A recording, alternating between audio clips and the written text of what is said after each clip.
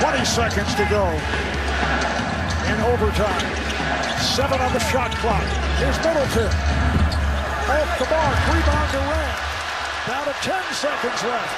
Harden back to Durant. Guarded by Holiday. Durant for 3.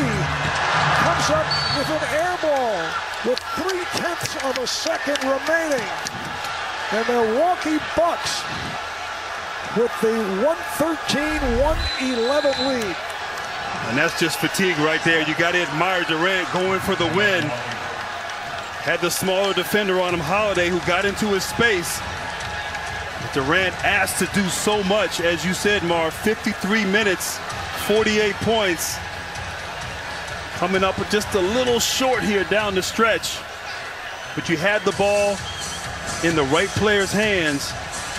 He just could not come through, but the Bucks looking to advance to the Eastern Conference Finals.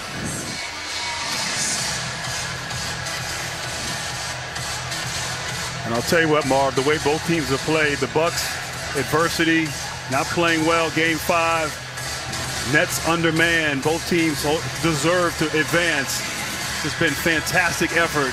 It's been a joy to watch and cover with you. All right, here's Giannis blooping one to Lopez, and that'll do it. The Bucks beat the Nets in 7. They do it in overtime. They're headed to the Eastern Conference Final, where they'll take on the winner between the Sixers and the Hawks, who will play Game 7 tomorrow night in Philadelphia.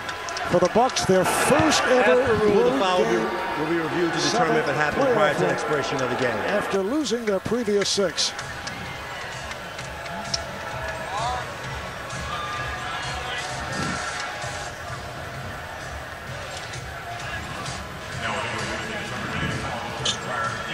Oh, apparently they called a foul. That was the announcement on the public address, although players are congratulating each other. The question was the foul called before the buzzer sounded? Yeah, it looked like the foul might have been called, or at least the foul occurred before even Lopez had the ball in his possession. Instant replay has confirmed that the foul occurred after the release, but prior to Lopez touching it. Foul was correctly assessed. 0.3 on the game clock. The shoot penalty for 2 shots. Well, I was wrong again.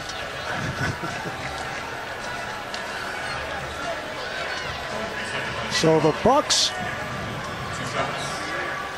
following an excellent regular season, finishing as the 3rd seed in the East, advanced to the conference final.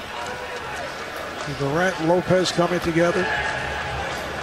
Lopez congratulated by Durant, and Lopez is wondering what's going on as he's sent to the foul line, and he will take the 2 shots. Looking for the basketball.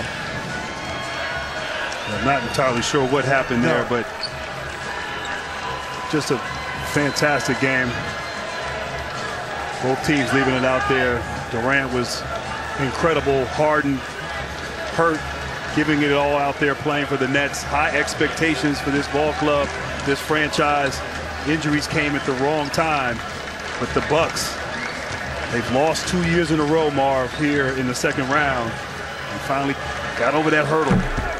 So the foul occurred before the buzzer sounded, but before the ball was actually thrown in, because they put 0.3 back on the clock. So we got the 2 shots from Lopez. So I guess I was right. Yeah. And now Joe Harris just flips it over to Jeff Green. And now that does it. The Bucks with the 115-111 victory over the Brooklyn Nets. And for the Nets, a season which saw them finish 48-24, 2nd seed behind the Sixers. But an injury-hit season with the big 3 all going out at different times. Kyrie Irving obviously not available for these few playoff games in this series against Milwaukee, and James Harden had his run of injuries, as did Kevin Durant.